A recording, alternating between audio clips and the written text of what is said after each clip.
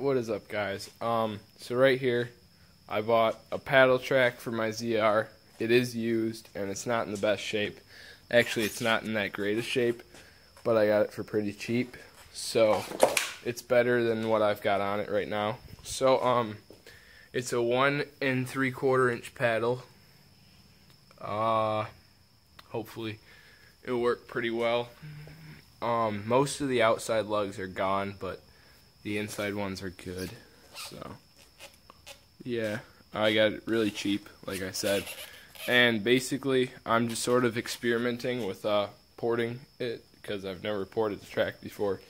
And I'd like to see how it works and see what I can think about it. So, for porting a track, you basically drill holes in all of the, might be easier if I tilt it on its side.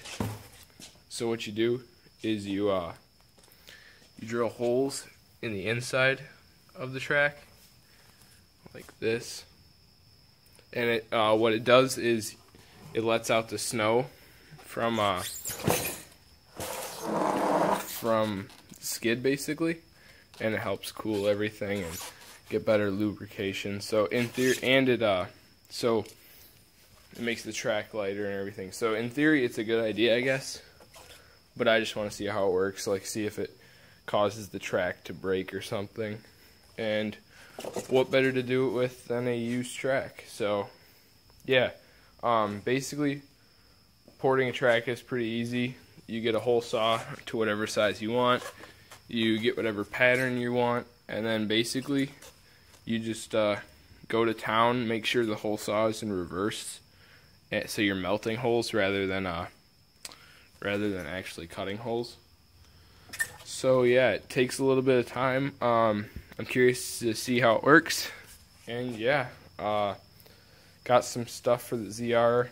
I'm gonna modify it a little bit for this winter, and we'll see you later. So to start porting your track like this one, what you want to do is you want to get your hole saw and your drill, whatever drill, it doesn't really matter. Preferably something with a little bit higher RPM, so more of a powerful drill too.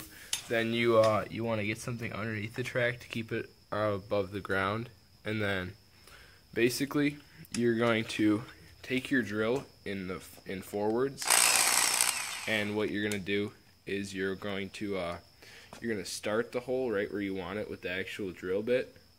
So probably about in the middle somewhere, between each row.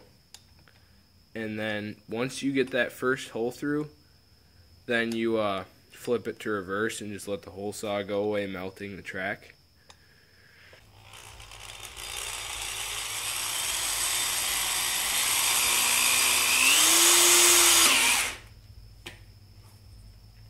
Alright, so right there we're through with the drill bit. So now we're going to take the drill and put it to reverse and begin the melting process. It's important that you melt this, or else your track will fray and basically disintegrate over time. So yeah, it's a good idea to do this in reverse and melt holes rather than cut holes.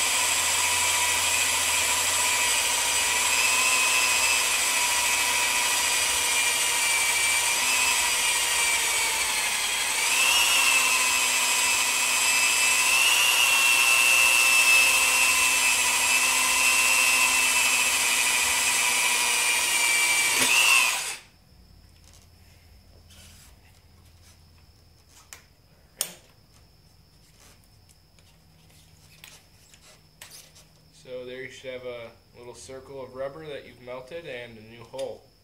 So yeah, that's how you port your track, and you just keep going. You can do whatever pattern you want and as many holes as you want. I'm going to stick with 2 to try to keep this track in as strong a shape as I can. Yeah.